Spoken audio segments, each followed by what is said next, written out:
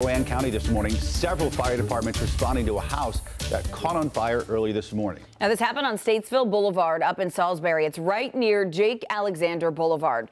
NBC Charlotte's Ariel Placencia just got to the scene moments ago. So, Ariel, what can you tell us about what's happening there right now?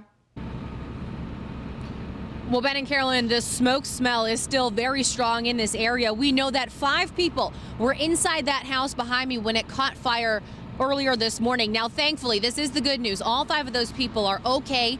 Nobody was injured, but as you can see, firefighters still on scene. We're in the 1600 block of Statesville Avenue. We know that emergency personnel from several different agencies responded to this fire.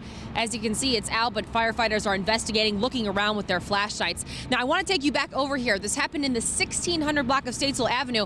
As you can see, all lanes are currently blocked. We've still got several fire trucks in the lane. They have all their hoses in the streets. We've also got a fire hydrant that's still gushing out water, so they're still working to clean this all up. Again, the good news is that everybody is safe, but this is still a mess here, so avoid the area if you can. I'll have more in 30 minutes, but for now, that's the very latest. Ariel Placencia, NBC Charlotte. Ariel, thanks so much. Well,